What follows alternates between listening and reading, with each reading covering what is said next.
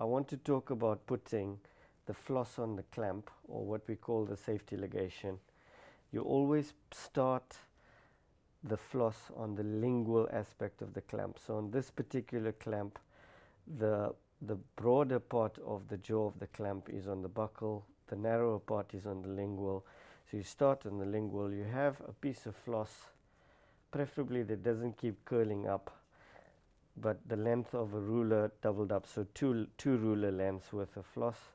And what we do with this is I thread it through the lingual part of the clamp first and just double it up, so you've got two equal bits on the other end, and then holding the jaws of the clamp, just thread it along the bow of the clamp like that through to the other side.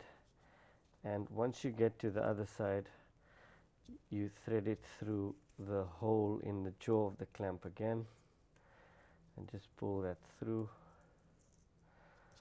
That's one side, and you do the same with the other side. It's a bit fiddly, this, especially when the floss, and just pull it through, and that's it. That's your safety ligation done for the rubber dam clamp.